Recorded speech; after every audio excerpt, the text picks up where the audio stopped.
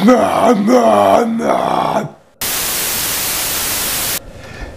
and welcome to Brains, where zombies inspire us to be as awesome as we can possibly be. Now, I am massively pumped today. I'm pumped like a football. I'm pumped like a jumping castle, because we have an absolute superstar, legendary Collingwood supporting guest on the show. He's done books like the Max Rumble series and the Undies, and he did Why I Love Footy, and of course his latest book, Pig Do. Who can do anything, by the way? So he's sold over 500,000 books. He's an absolute champion, and his name is Michael Wagner. So Michael is safe and sound in his own little zombie-proof bunker. Let's try and link up with him right now. Hello, Michael. Michael, are you there? Michael! Oh no, he's gone! A great man is dead. The zombies have got him. Michael, can you hear me? I'm here. Oh, I knew you were fine. Never worry for a second. So, Michael, welcome to Brains. Great to be here. Well, it's awesome to have you. Now, here on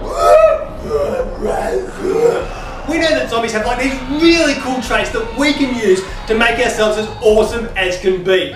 And one of those traits is focus. So like if a zombie's chasing someone, they're really focused. Like they want to get that eyeball, they want to rip it out, and they want to chew on the gooey brain inside. So like they're not getting distracted, they're not texting, they're not multitasking.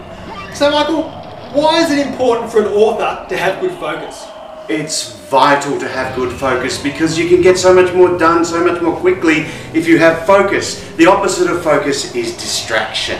So, okay, here is a guy writing while focused. Watch the hands. Here is a guy writing while distracted. Which guy do you want to be? I want to be the guy who's focused. Yeah, absolutely, and me too. So speaking of distractions, do you have like any tips or tricks? Like, do you turn off the TV, or like, what do you do to help you stay focused? I turn the TV off, I close the blinds so I'm not looking outside into the garden all the time. I get as much quiet around me as I can so I'm not distracted by voices in the next room. Yep. I keep it quiet, I even keep it a little bit dark, and I keep it so totally focused so all I'm thinking about is the story that I'm writing at the time. Yeah, that's awesome. And I guess one thing is that what works for you that may not necessarily work for everyone else. But yeah, do you reckon? Absolutely. What works for me is keeping it dark. I even sometimes put music on to get myself in focus, but as soon as I'm getting in focus, I find myself turning the music down, and then off. It just gets me focused, but it becomes a distraction if I have it on for too long. That's my way, your way may be different. Yeah, absolutely. That's really cool advice. Now, one thing about focus is that if there's a bit of danger or urgency, people find it easy to focus then. So like if you're surfing or balancing on something, or a zombie's chasing you, your focus is really good. So like there's not really any danger when you're an author, but can you like create a little bit of urgency, like by maybe giving yourself a deadline or getting a deadline? Like, would that help you focus better?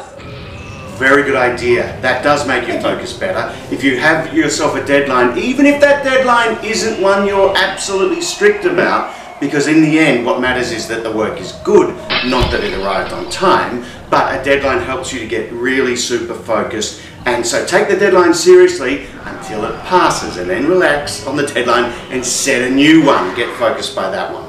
Yeah, that's really awesome again. Now, zombies have really good focus because they really love eating brains. So, not just with writing, but with anything in general, do you think you focus better and actually do a better job if you're doing something you really love doing? Or do you do better if it's something that you think you should write or that someone's told you should write? Absolutely, it should be something that you like. You should be focused on what you want the story to be, not what anyone else wants the story to be. That's part of the editing process, not part of the writing process. When you write, it's all about your emotions. Listen to your body when you're writing while you're focused on the story. If you get goosebumps, it's working. If you get tears in your eyes, it's working. Nice. So look for those signs. They tell you that it's working for you, and when you're writing, all that matters is that it's working for you. Editing later, that's a different story. writing, it's about the emotions that you're feeling, it's about you. Okay, awesome. And I guess if you're getting that emotion and feeling that joy, that's going to come across in your writing as well. Absolutely. That's what you want the reader to experience. Yep. You can't guess what the reader wants. You can only tell what you want. And that's where you've got to be focused. That's what you've got to be aiming for. Something that pleases and excites and causes emotion in you. And then you've got to hope that that translates to the reader. Yeah, fantastic. So finally, speaking of just being in the moment, like, do you have anything that really distracts you? Like that, even if a zombie was chasing you, you would want to stop and do this thing, even if your face was going to get bitten off. And if so, what's your thing?